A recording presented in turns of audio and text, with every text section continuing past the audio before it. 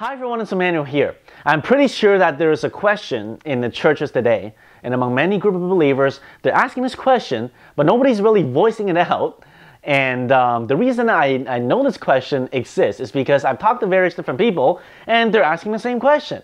And what is that single question? And that is simply this: why are no churches, like very, very little churches, very little group of believers talking about the end times, preaching about the end times? Okay, now, recently, what happened is that while I was at the bank, okay, I was just trying to take care of some business, and I've been in this branch for a long time, and I know that one of the assistant brand manager there, she is a Christian, and there's also the branch manager there. I found out earlier that he was also a Christian, so sometimes I talk to them and things like that. I kind of seep hints to them about like the end times and things like that, you know, how like what's happening in the economy, politics, and, you know, like basically the signs of the times. And when I started talking to them lately, okay, God opened a door for me to basically come and have dinner with them this coming week, and because they wanted to talk more about the end times. So like, you know, you got to come to a branch more often, because we stood at the branch there. There were people there, and, you know, like people were helping out other people, but we're just talking about the things of end times, the coming of Jesus. And they're very intrigued. And one of the branch managers there, she's saying how, you know, like, how come there no one talk, like, how come the pastors and the people in the church, they not talking about the end times? You know, they're like, how could it be? Like, she's saying, I can see, like, she's like, me and my husband, we're thinking that it can be any time now, like definitely very close. And yet, this is not something talked about in the church. It should be talked about every Sunday. And I'm like, yeah, I mean, like, I think it should be talked about, you know, but it's not. Why? Okay, now, the question I want to pose to you is simply that one. And the answer to that question is, number one, I think that simply people just don't realize that we're in the end times. Okay, number two is people don't know how to talk about this stuff, because some of the stuff is pretty complicated and intricate. And number three is simply because we are so consumed with our own agendas, our own things of life, our own routines, even spiritual routines that we got into, that we don't have the ear to hear what God is trying to tell us. Now, this is not a thing this is not a thing that's supposed to bash people, what all this is not. This is an encouragement to you and I. Why don't you and I take on the role to talk to, you know, our friends, talk to our people that we hang out with in our church. Tell them about the end times. Show them about the end times that you know. You know, talk about the coming economic collapse. Told them about Fukushima gonna, you know, all these tons of radioactive material could leak to the global chaos soon. Go tell them about the euro's gonna crash first, and the US dollar is gonna crash following afterward. And then after this economic collapse, there's gonna be and there's also gonna be US martial law, FEMA camps everywhere, you know, all these concentration camps. Tell them about that. Tell them about the food shortages. Okay? Telling about the coming California earthquake, the coming, you know, huge tsunami coming to the East Coast with hundreds of feet tall, coming tsunami to the West Coast. Go tell them about all this stuff coming, you know, this, all the signs of the sun and the moon. Tell them all this stuff. Tell them the coming fallen angels that are coming to deceive the whole world. Tell them about all the things that you know, the Illuminati, the Bilderberg, you know, all the plans of the Luciferians, the Illuminatis, and all these people. Tell them, but expose them. Expose the things of darkness and bring them to the light, so that people can come to know the things of end times, come to repent and trust in Jesus and live a holy life. Because only those who do that will enter into the kingdom of heaven. And surely I'm telling you that the time is coming. The time, I'm saying like the time has come. I'm thinking like the time has already come where the judgments of God are going to be poured out on the earth. And that's not going to be a pretty sight. When the Great Tribulation takes place, 1/3 of the population dies, 1/3 of the trees are burned, 1/3 of the sea turns blood, 1/3 of the day does not give its light, and many horrible things that happens. The demonic serpents and devils that are released from the bottomless pit for 5 months, torture people that they want to die and they can't die. It's not going to be good. This is the time, guys, for you and I to go out and preach the gospel. First thing, square one, as I was talking about in another video, is not to try to go do things for God. The first thing is for you and I to get on our knees before God daily and seek God. God, help me walk in a narrow path that leads to life. Is there anything in my life that I'm disobeying you? Is there any nudge that you've been giving me, Holy Spirit, for a long time, yet I disobeyed that, yet I took that away in the name of doing ministry? You don't want to do that. You don't want to suppress your conscience, because the book of 1 John says, if our heart does not condemn us, we have confidence towards God, and He'll hear our prayers because we keep His commandments. You see, we can do all this great work. We can do all these great signs and wonders, healings, miracles, and all this stuff. At the end of the day, all this stuff can mean nothing. We can go to hell for that. You know why? Because Matthew chapter 7, verse 21, 23, that's what it says. We can do all the wonderful church groups, Bible studies, and worship, and all this stuff, and still end up going to hell if we don't live a repentant life, if we don't pursue holiness. You know, if we don't let go of our unforgiveness, if we don't let go of our bitterness, if we don't let go of our sexual immorality or pornography, you know, fornication, our greed, our idolatry, the greed for money and all this stuff, we don't get rid of that stuff, doesn't matter how much stuff we do, we're not going to enter heaven. It's simple as that. And you can give me all the theologies, all the things that you have in your mind, but just like that minister, John Molendi, that Uganda pastor who was many well-known, preaching the gospel. Many churches, pastors know him, give him honor. He's famous. He preached the gospel. He heals the sick. He casts out demons. Many people know him for what he does.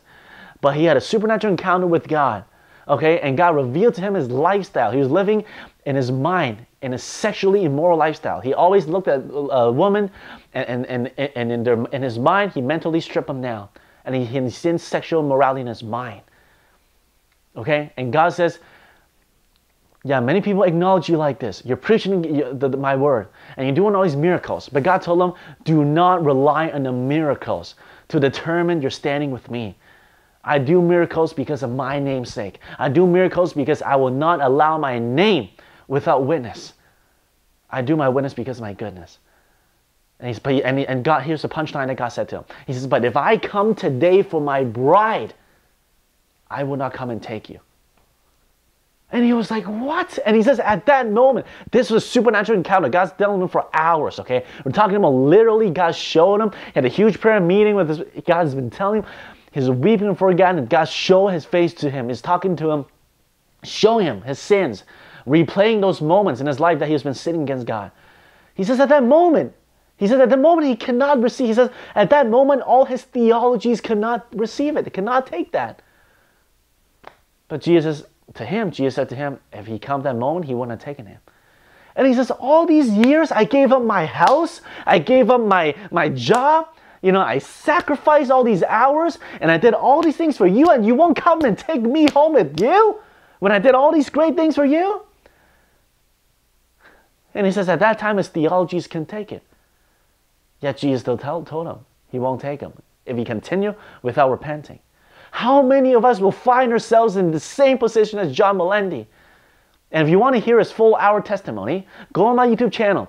That video is called Learn Why Jesus Banned Heaven from Famous Uganda Pastor. Or go on the internet, go on YouTube, search John Molendi. John, last name Mulinde. Search his testimony. You'll hear his whole testimony.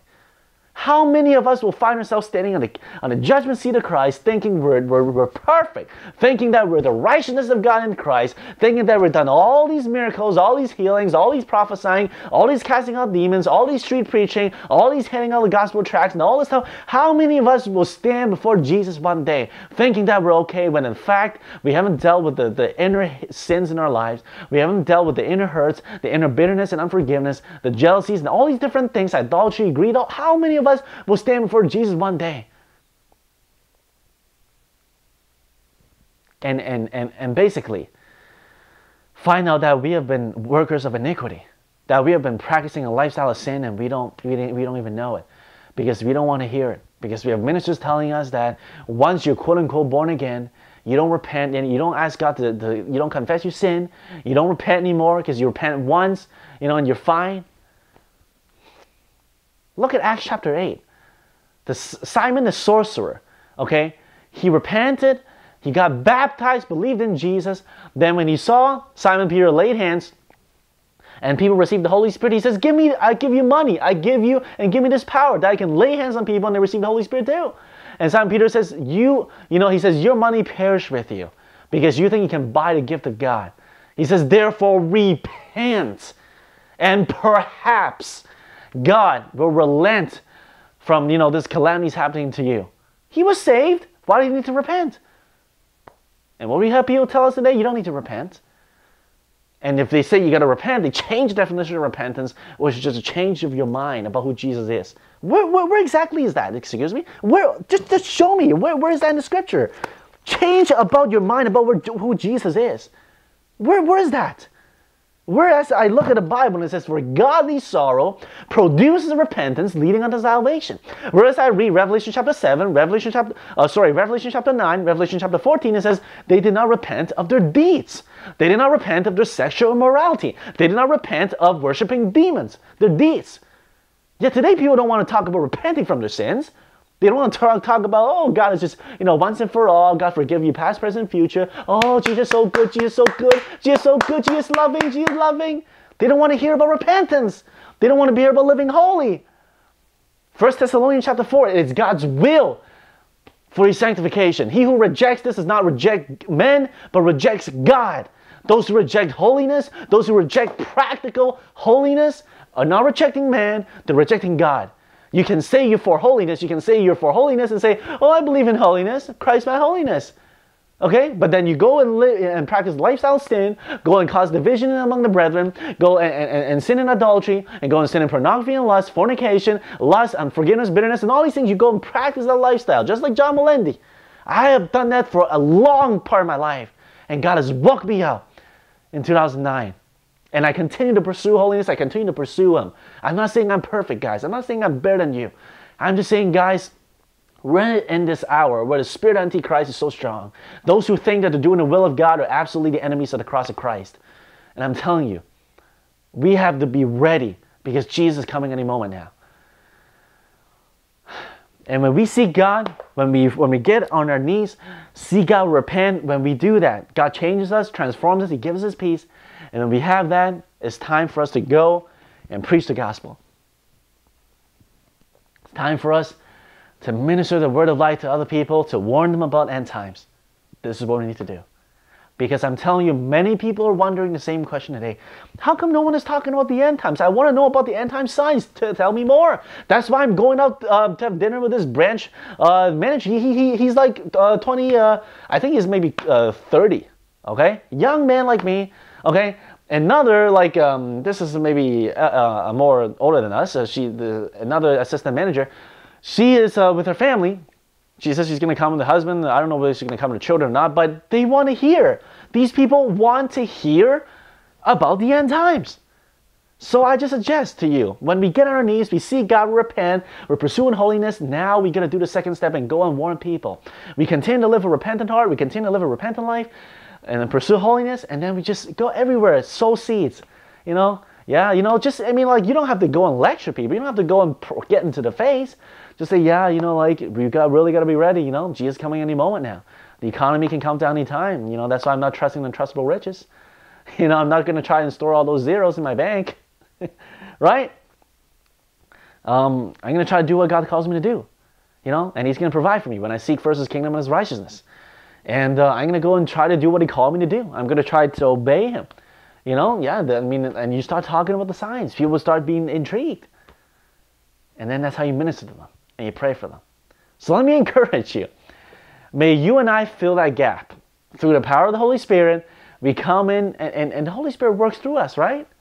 Okay? When we sanctify ourselves, we purify ourselves, that we can be that holy vessel that what Paul talked about, that we can be used by God. Right? So we want to sanctify ourselves, purify ourselves, and then we go out and warn people about the end times because people want to know about these things. And they're asking a question, but quite frankly, not a lot of people are telling them. Not a lot of churches are talking about this. And that's why Cho Thomas gave one of the recent words from the Lord. Okay, she wrote the book, Heaven is So Real. And Cho Thomas, the recent word that God gave her is, less than 10% of Christians are going to hear the trumpet call when the rapture happens. And less than 1% of pastors are going to hear the trumpet call. Can you imagine? That's why it brings you and I to our knees. We want to make sure that we're that very few who enters into eternal life. Because many, I mean, it's a sad thing when I think about this. We're talking about the majority of people who claims to know Jesus are not going to make it. So pray for your families. Pray for your church. Pray for those who know Jesus. Because unless we have Jesus in the center of our heart, unless we're practicing righteousness and holiness, unless we're living out this faith in truth, not getting into the things of the world. If anyone loves the world, the love of the Father God is not in him. For friendship with the world is enmity with God. And we can go on scriptures after scripture. The disciples asked Jesus, are the few who are saved? And Jesus told them exactly so. He says, strive to enter through the narrow gate, for many will seek to enter it and will not be able to. So may you and I go and do the work of the evangelist, warn as many people as possible, that you and I live a holy life until Jesus comes back, because that's our only hope. There's nothing I want. Really, there's nothing I want in this life other than to say, God, here I am. Send me. Here I am. Just use my life. I don't live for this life anymore. Use me, Lord God, for your glory. I don't care about the things I don't want.